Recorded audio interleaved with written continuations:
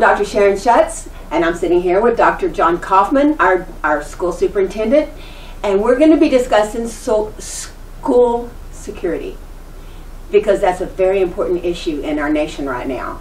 And the school has taken major steps, the community has taken major steps to provide security and safety for our children. And I wanted to talk to you about a little bit of that, where I know that we're going to be starting a police department. You're putting information out, looking for a police chief. And can you tell me, first of all, tell me about the school police department and what that's going to involve in the process that you're going through. You know, first and foremost, I want to say that Trinity ISD and our board recognizes that security has to be paramount to us, and it is. And I appreciate the board for the commitment that they allowed me to get a police department, to establish our Trinity ISD Police Department, and to really ramp up our security. I appreciate that. But a little about the police department, the Trinity ISD Police Department, and what we're going to do. First and foremost, we had to apply to TCOL to get an application and get a paperwork process started, and we've already done that, and we already have a list of things that we have to do. One of the first things we need to do is hire a police chief, and we're in the process of doing that. It's been out about a week to a week and a half, and we have quite a few applicants that have already applied. Every applicant that we have is high quality. Right. I mean, it's going to be an extremely difficult decision to pick our police chief. My goal is to have a police chief on staff as soon as possible, because there are a lot of things that the chief is going to have to do. One in particular, the chief is going to have to hire 2 deputies or 2 officers to be part of this police force. The board has authorized an initial manning of 3 people, the chief and 2 officers. Ultimately, my goal is to have 3 or 4 officers, plus the chief. So we're budgeting and planning for that down the road. But some of the things that the chief is going to have to do is we have vehicles that we're going to have to purchase, the signage he's going to have to determine what we need, uniforms, body cams, what kind of body cams, things like that, policies and procedures that are going to have to be established. We're starting a police department from scratch. Right. So I'm going to rely a lot on the police chief to get a lot of this going. Right. The responsibilities of the Trinity ISD Police Department are going to be just like any other police department. They're going to police the school district. They're going to keep the kids safe. They're going to, if we have some issues with that need to be handled with let's say a stolen phone, they're going to take care of it. They're going to do the investigation. They're going to do whatever they need to do. I think that developing a Trinity ISD Police Department is going to allow those officers who are there every single day to develop a relationship again with these kids. Right. Once you develop a relationship with these kids, there's a trust factor that goes along with that. So I feel that with the development of that trust factor, we'll have issues that will be resolved that happen in the school. But I also feel that there's going to be issues that they'll resolve, that maybe some things have happened downtown. Sure. I want to have a working relationship with both the city and the sheriff's department. Even though we're 3 separate entities, we're going to work together, and I feel very confident that both of them will be supportive of our police department. I know they will be. Well, I know that'll also take a little pressure off of the sheriff's department and the local police department, because when something's going on, then there's somebody to handle it, and absolutely they don't have to. Absolutely. However, I know that they're available when they're needed. Yeah, and and I think that's what I want to stress, and that's what I stressed to several of the applicants that I've already talked to. They've stopped by that we are going to have a working relationship with the city and the police, and I want us to take care of our business, But if we feel that we need to call someone else in, that we feel comfortable enough that we can call either the police department or the sheriff's department in and ask for their assistance. Right. And I feel confident that that's going to happen. Now let's talk about the arming of teachers. Well, it's the arming of staff. Okay, staff, not teachers. Yes. Okay, that's. I mean, staff is a broader. I understand, and I stand corrected on that. So you're going to be training. The staff is going to be trained. People are, concerned. I'm not saying so much here in Trinity.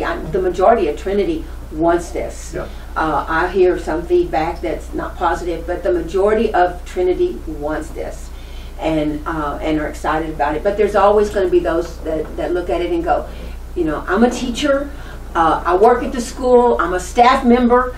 I don't have time to deal with these issues. And one of my best friends is a teacher and has been for many years, and she put a thing on Facebook, with all the tests and the study and all this stuff that I have to do, and now you're asking me to carry a gun. And I explained to her, no, nobody's asking a teacher to carry a gun. There's teachers in every school that have CHL license, and they would be glad to do so. Absolutely. And so you're not, asking something of people who are not willing or able.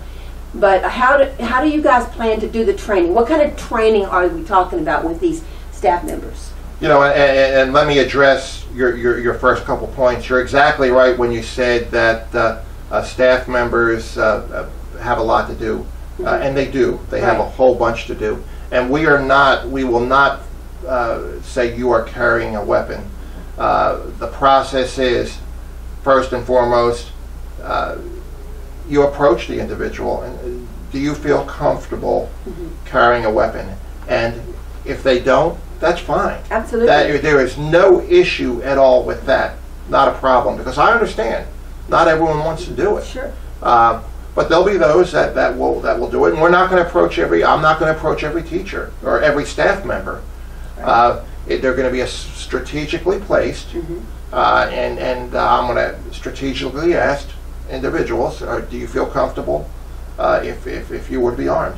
And if they say yes, then we go to the next step, which, do you have a concealed hand license? And if you do, great. If not, then maybe you want to go to some classes. Then we go to the next step. There'll be a psychological that they have to take, and they meet the requirements of that. Then there'll be training that they have to take. Now the training, it can be done by any number of sources. It can be done through the police department, it can be done through the city police department, the sheriff's department, or it can be done from an outside organization. We have those options to use, but they're going to be properly vetted, and they're going to be properly trained before they even attempt to have a weapon in school. Now, there's some specifics that we still need to talk about. Are they going to carry it on their person, or are they going to have it in a lockbox? There are things that we're going to have to discuss and see how we want to do it. Right. So, first and foremost, every teacher at Trinity ISD is not going to be armed. Right. Every staff member in Trinity ISD is not going to be armed. It's going to be a very select group, strategically placed, and they're going to have to be willing to do it. And if they're not, that is not a problem at all. I respect that and I honor that. And then they'll be our children need protection, and I know that the Beta Club, and I want to ask about the Beta Club. I know that the middle school Beta Club worked to buy these the locks that go on the door handles. Are those going to be installed, and have they been bought, and what's the? We came up with there was a little hiccup in that. These locks that they bought that they wanted to buy for the door required the door to be open from the inside, open to the inside. Right. Yeah, that would make sense. Which would make a whole bunch of sense. The majority of our doors open to the outside, which makes it not really feasible for that type of lock. They did offer us to say use it for any type of security measures that you feel we could use. So we're going to come up with something with their approval. We're going to go to the better. Okay, I was wondering about that because And I've seen some other things that they slide under the door, but it would be the same thing. It would have to swing in Absolutely. to be effective. Yeah. Because if you pull it out, it's not gonna make a big difference. And I want to say just one other thing. I understand arming of staff members is a controversial issue. You know, we have people for it, we have people against it, and I respect everyone's opinion. I understand it completely. Absolutely. But I think everyone will agree that security for our kids is of our utmost importance. Absolutely. And we need to do anything that we can to keep our kids safe. I think that everyone agrees with that.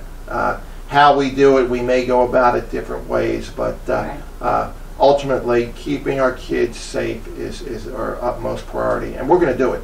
We're going to do it with any way that we feel is necessary to keep our kids safe. The other day when we did the walkthrough, I think this is something that was very important. You talked about having the windows, and I think that was an addition.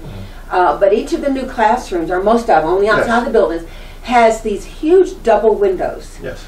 And when I saw those, my first thought was, that's awesome. Because if something happened and somebody did manage to get past the security, because, you know, there's no telling, it could happen. Absolutely. It's not likely, but it could.